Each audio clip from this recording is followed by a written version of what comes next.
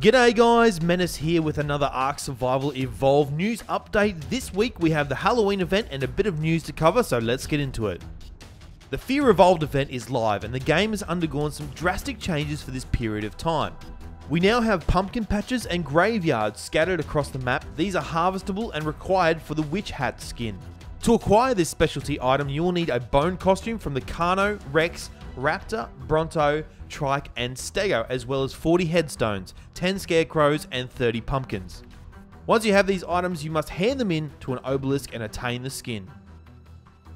As well as changes to the landscape, nighttime has been extended, and during certain nights a Dodorex can spawn accompanied by a horde of zombie dodos.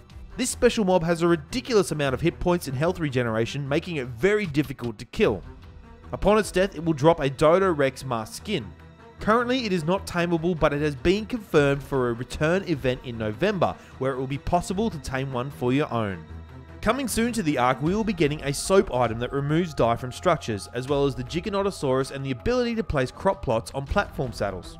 This will allow the players to use the plant species X on the back of dinos equipped with the platforms.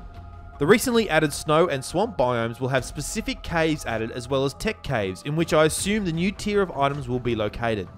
The devs have also revealed that the scorpion and underwater creature breeding is being worked on, as well as a makeover for the war drum sounds. The dossier release for this week is that for the Diplodocus, which stands roughly 2/3 the size of a Bronto. This dino is completely friendly and will not retaliate when attacked, making for an easy tame. This herbivore will not have a platform saddle, but instead have a 3-seater. Finally, I have a bit of leaked dev kit to share with you. These images come from subscriber Jack Weiler. In them you can see new types of structures as well as an industrial grinder. Most notably though is the UFO shaped object that could either be a part of the tech tier or some kind of cooking device. So that's it for this ARK Survival Evolve news update. Please show your support on these videos by hitting that like button, and if you are new here, be sure to subscribe for more content. My name is Mennace, thanks for watching.